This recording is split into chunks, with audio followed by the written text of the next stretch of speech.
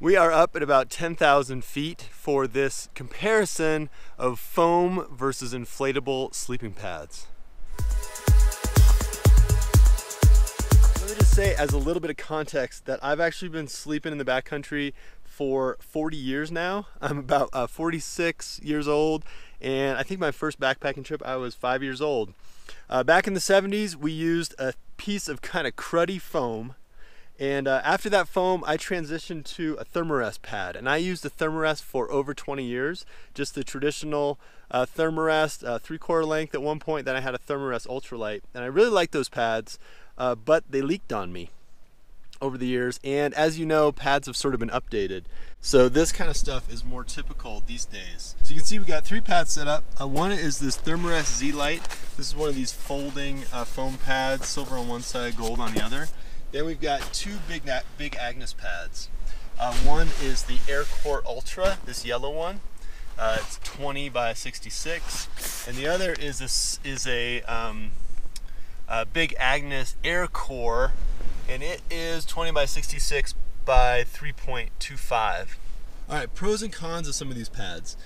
This foam pad is the best things about it are that it's really light. It's actually half the weight of these other inflatable mattresses, and not only is it really light, but it's super easy to pack up, stick on your bag, and unpack. So if you're doing like a through hike where you're packing every day, it's just so easy to pull this thing off your pack and throw it out on the ground or in your tent and be ready to go.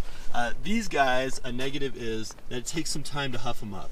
You know, you do spend some time blowing them up. If you have a base camp situation, that's really not that big a deal because you blow them up and you just sort of tune them up if they need a little more air over the days. But if you're doing it every day, it's a little bit of a pain. The best things about these pads is that they're way more comfortable. These inflatable mattresses, no doubt about it, are way more comfortable than the foam. I've slept on both, we actually all have, and all of us agree that these inflatable mattresses are way more comfortable. The downside of these is that they're not as warm as a really warm Thermarest pad because they just don't have the foam insulation. So if you're buying a pad, check the R value.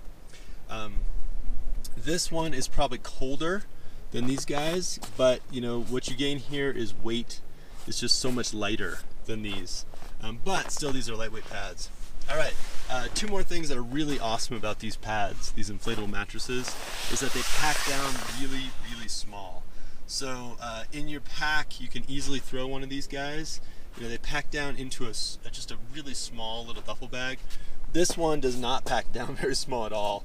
It ends up being a big old cube, and I always just end up tying it to the outside of my pack because it's so big. So if you're in the backcountry and that's going to work for you, great if you have the room. But say you're going to travel abroad and you need you need to be able to put everything into your backpack, I would go with one of these inflatable mattresses.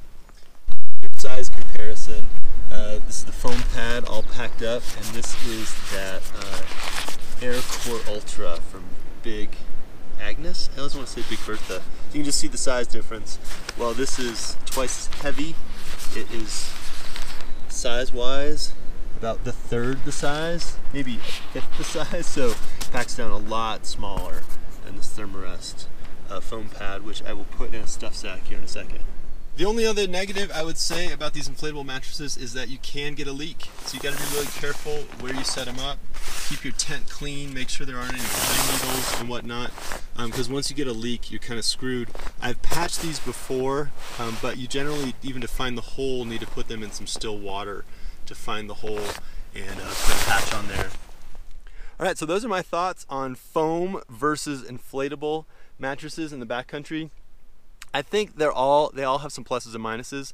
Currently, I've been sleeping on the foam mattress, and I like it because it's just no nonsense. It's not going to leak. I don't have to fill it up, but it's definitely not as comfortable as these bigger inflatable mattresses. More comfort with those guys. But then the negative of the foam mattress, like I said, is that it's big and bulky. All right, hit me with some comments down below. I'm sure people have a lot of different ideas about camping in the wilderness. I know some people go without a pad. Some people go with double pads, etc. So it'd be cool to see some other thoughts in the comments. Thanks for watching, and over here I'll put some links to my other backpacking videos. I've got a bunch of different videos about backpacking food and whatnot. Check out my playlist about backpacking videos and subscribe to the channel if you haven't already. Thanks for watching.